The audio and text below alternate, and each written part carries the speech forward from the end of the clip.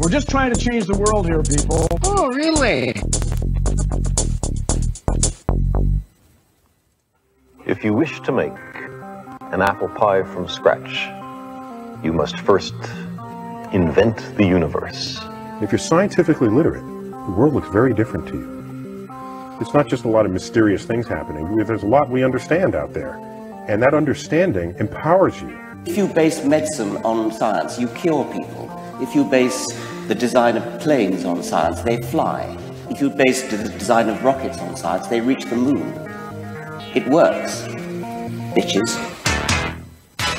Welcome back to O'Reilly Radio, episode 131B. It's the science episode, and we're going to break it down. We're recorded here Friday, November 4th, 2016. We're going to dismantle everything for you for your edutainment. I've got David O'Connor, Stephen Griffith, and Amber Biesecker. Okay, so, Amber. Yeah. You had something you really wanted to talk about.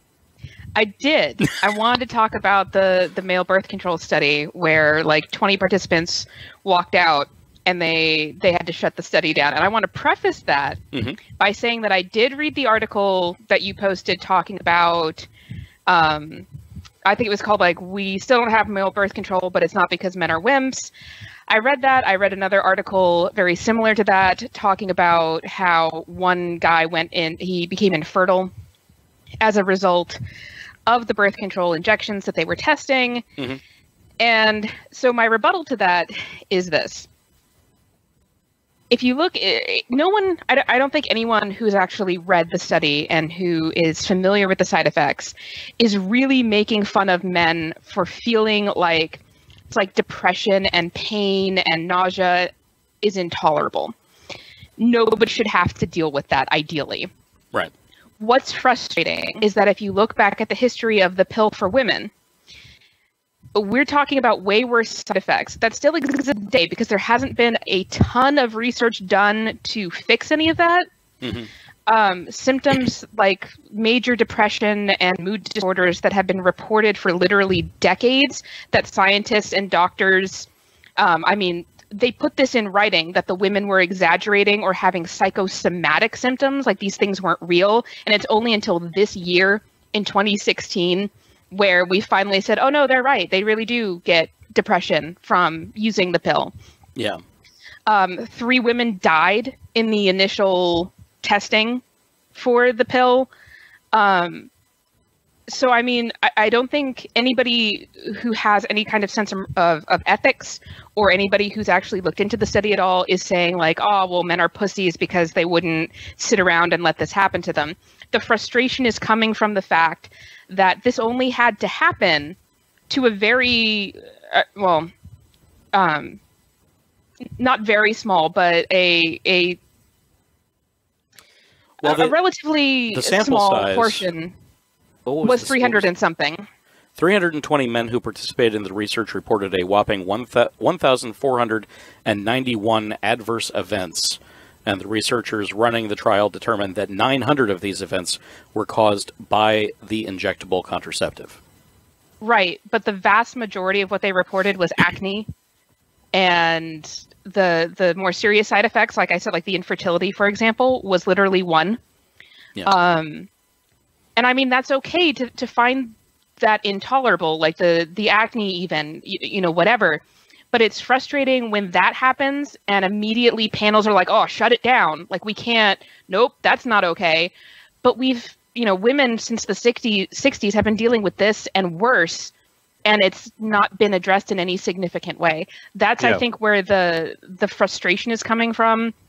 And the disgust is coming from, and even some of like the laughing and like really, because for decades we've been told either we're wrong, this isn't actually happening to us, the side effects aren't real, it's all in our heads, we're being hysterical, or where it is documented that these things exist, it's just like, well, you're just gonna have to put up with it. Yeah, it sucks, but that's okay. It could be worse for you. So for that trial to get shut down as a result of this is frustrating. And I stand by that. Ideally, nobody has these side effects. Nobody has to go through this. And depression is completely intolerable. I absolutely agree. But it's the double standard of treatment that is pissing women off. Oh, absolutely. Yeah. Though the thing is, as a man, I'm going to call the men who shut down this study pussies. Well, or wusses, we'll say. Also, most of the birth control that's out on the market now, for women, was put into play when there were not quite as rigorous standards for science. Right, and they still deal with a lot of those side effects today. Yeah, exactly. They do. And there are women who become infertile as a result of their birth control. So, I mean, if it's not okay for a study of men, why is it okay for all women?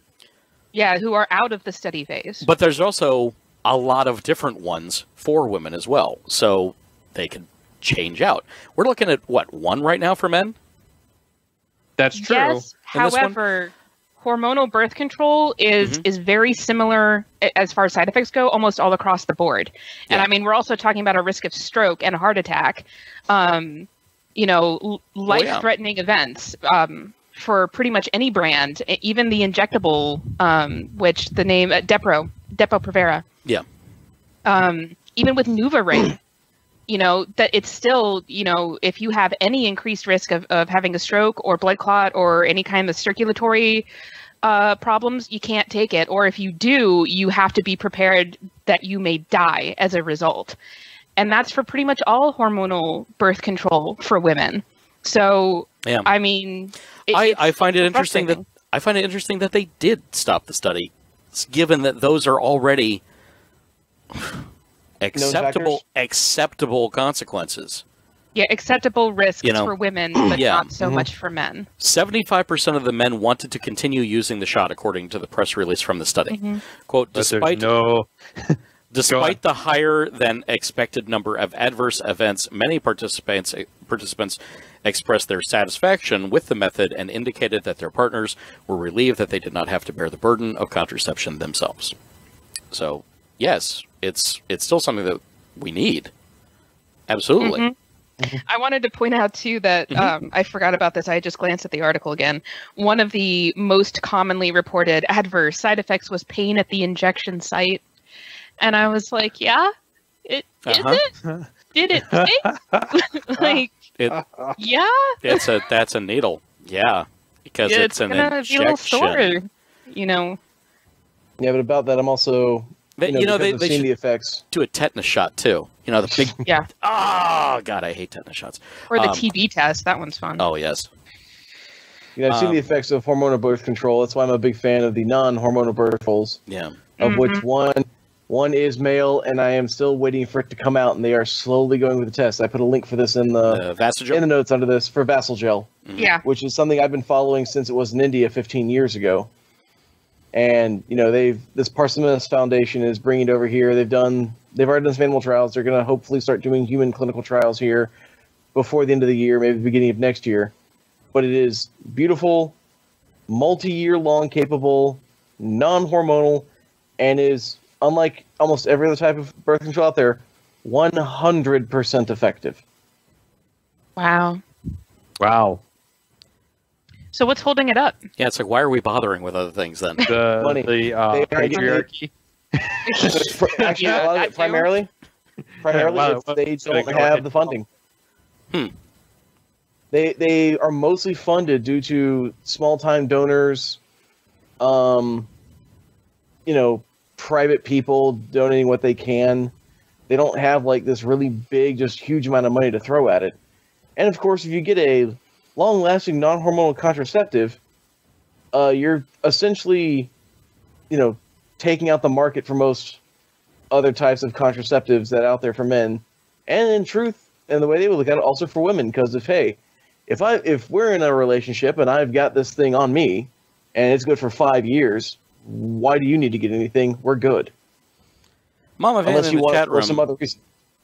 Mama Van in the chat room says that no doctor will give birth control to any woman over 35 that is a smoker.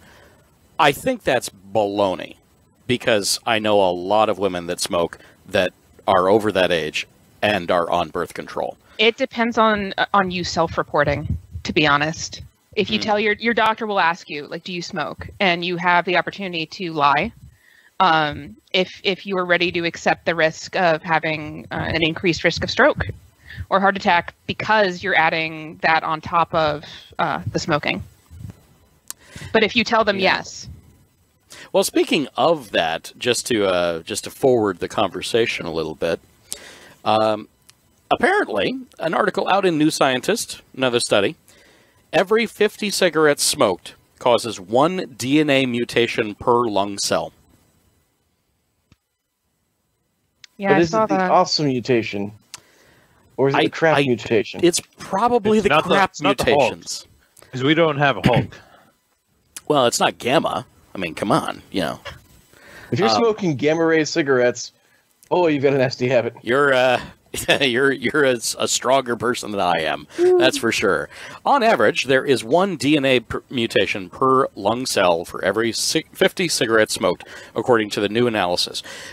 People who smoke a pack of 20 a day for a year generate 150 mutations per lung cell, 97 per larynx cell, 39 per pharynx cell, 18 per bladder cell, and 6 per liver cell. Epidemiological studies previously linked to tobacco smoking with at least 17 classes of cancer, but this is the first time researchers have been able to quantify the molecular damage inflicted on DNA. That's insane. You're really screwing yourself up. Mm-hmm. Mm-hmm. I mean, your liver. Cells in your liver are being changed. Do they describe in what way they're being changed? That's what I was wondering, too. Well, let's see here. Theoretically, every DNA mutation has the potential to trigger a cascade of genetic damage that causes cells to become cancerous. However, we still don't know what the probability is of a single smoking-related DNA mutation turning into cancer, or which mutation types are likely to be more malignant. This is research we are currently pursuing. So they're likening it to kind of a Russian roulette thing. Interesting. Where, yes, it's causing more DNA mutations than normal. And when your DNA is not transcribed properly, there is always the chance that it could then replicate out of control and become cancerous. Mm-hmm. We had a Facebook comment that says, wonder what the mutation rate is on partial secondhand smoke. Partial secondhand smoke, wow. I don't think that's in there, but it is an interesting question. Yeah, that would be really hard to figure out, because that's not something that you could really study, because these are willing participants that would be in the study that are smokers. You don't really have willing secondhand smokers. No. I mean, sure, there's an itch for everybody, but I don't think that, that's not really something that would be easily tested. Well, no, but I mean, if we can find out, for example, the fact that we know that secondhand smoke is harmful and does cause all these other things, right? Which we could probably, we could probably find out through another type of methodology. It's probably an extrapolation. Yeah. So probably whatever.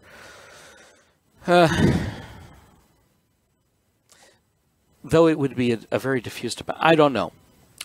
That's going to be one of those things. There is probably damage, but figuring out how bad it is, really, really difficult to figure out. Now, once we get nanites and they're swimming through your blood, they'll tell you everything you need to know. So there you go. Yeah, penny for NASA. When we get to that point, it won't matter. Yeah, penny for NASA, because they'll wipe you clean and everything will be fine. Quitting smoking will not reverse these mutations, by the way. They leave permanent scars on DNA, but it will prevent added risk of more mutations. So, the earlier you quit smoking, the healthier you'll be down the line. Weird. So, yeah. Fun stuff. So, you can find these links in our show notes out at O'Reilly Radio, show 131B. And let's see, we got a couple more really hard science ones that we're just going to briefly touch on, because they're hard.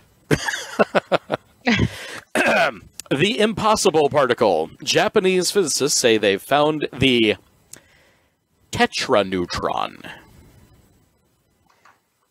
A tetraneutron. Now, Stephen, you found this You found actually both of these, and I've just linked them back in. So, what is your take on the tetraneutron? Well, partly I did this because, okay, this looks really freaking cool, and as we're following all the stuff about science coming out, going, hey, this is stuff that could literally change everything, especially when it's oh yeah, this thing doesn't exist, and some scientist goes, yeah, it does. We found it over here. We just didn't know what it was. Oh, that's what it is. Oh, yeah. It's a hypothetical particle. It's a particle that contains 4 neutrons, but no proton. And technically speaking, the way we understand science, it shouldn't exist. Yeah, I was just thinking 4 neutrons, but no proton. Yeah. It's like, how is it held together? It must be terribly unstable. Let's see. Again, it might be they say in here, a no proton particle deemed lone neutrons impossible. Yeah. Huh. Okay, so theoretically, the instability of lone neutrons makes this particle impossible. In fact, a 1965 paper had previously concluded that there was no evidence that could be found to confirm the existence of a tetraneutron.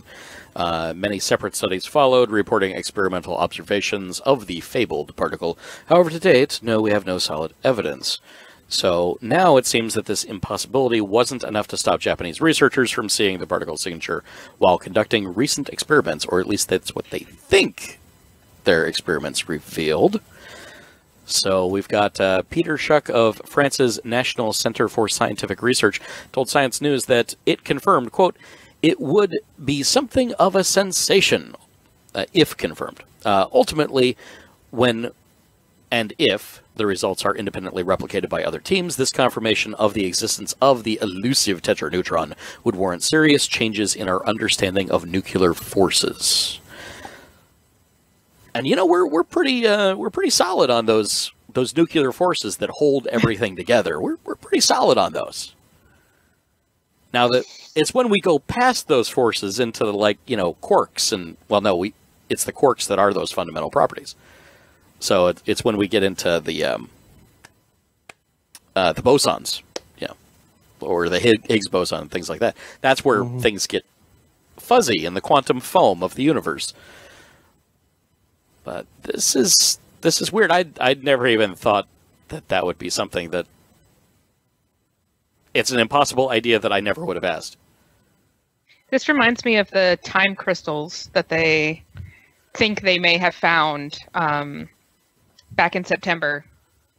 And it was just time crystals?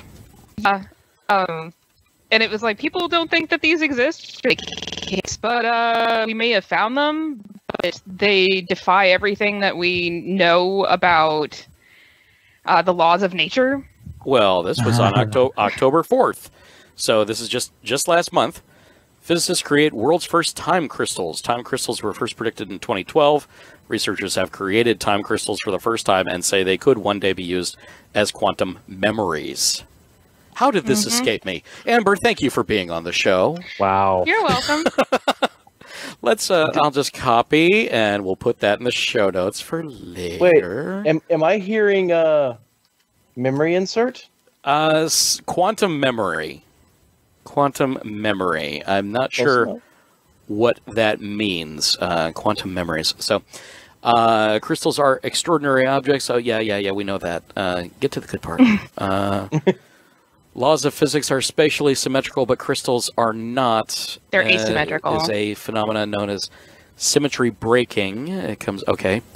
Oh, boy. And then there's charts. Lots of charts. That's nice.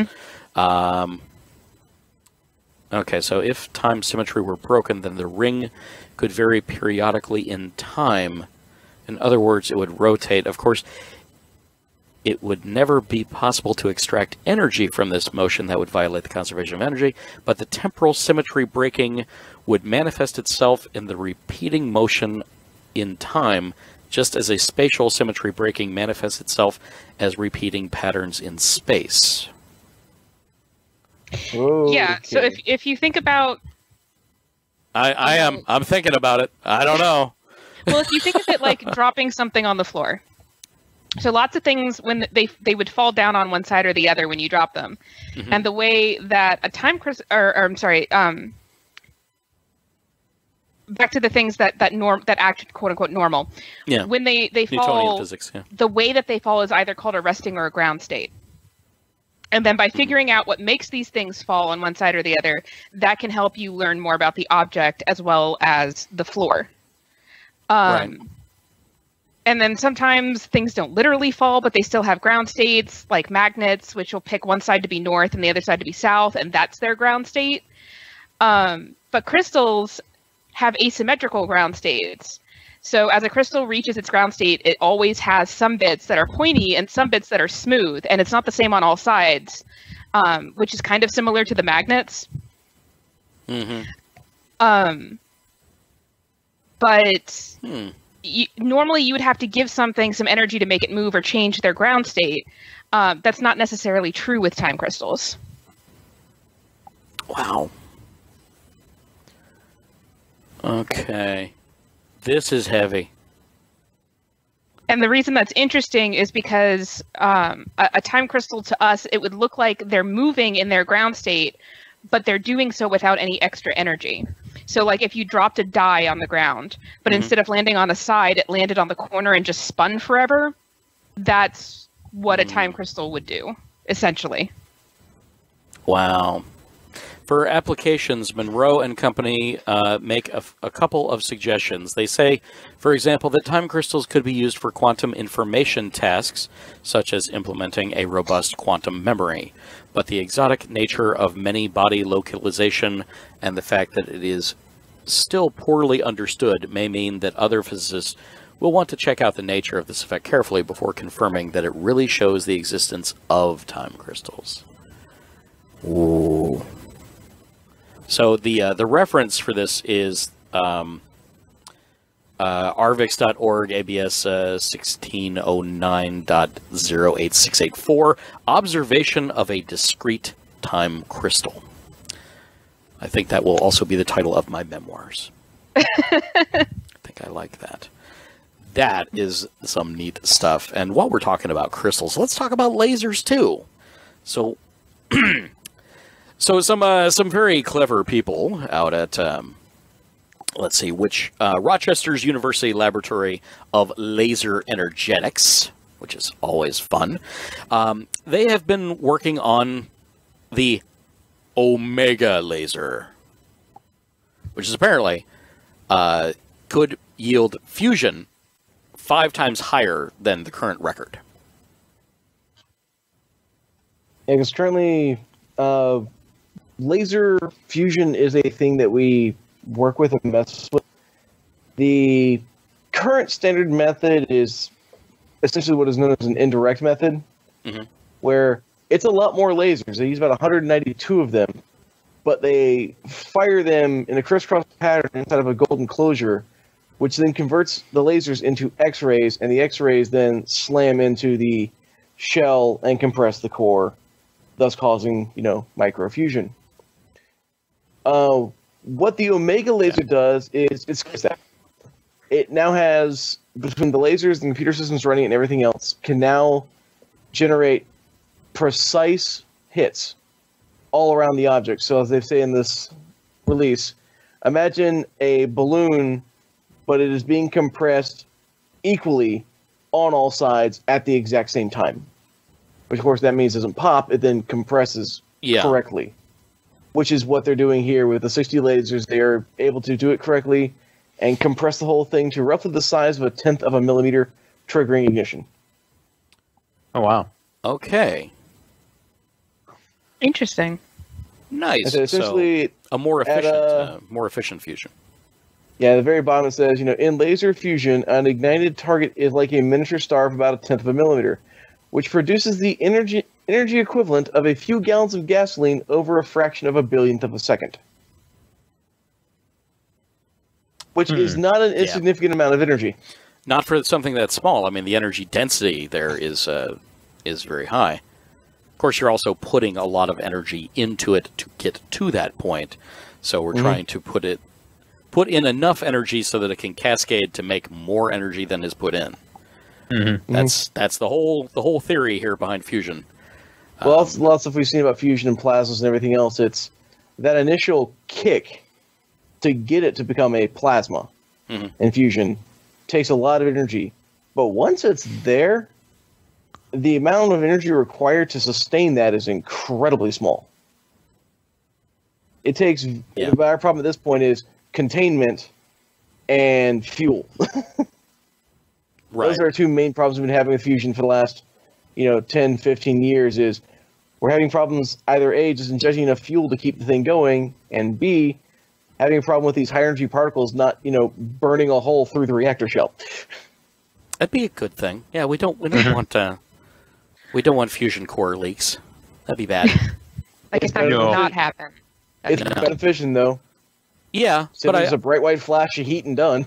Well, I think I've seen that on Star Trek though. It didn't go well. Didn't go well. Cores explosion and things like that all the time. Core breach. Core breach. No, eject the core. All right. And that will conclude our science segment. Now, let's, unless we have anything else that we need to add to that. We covered a lot. And then some. That's awesome. Pretty science full right now. Okay. You're full of science? For now. Okay, all right.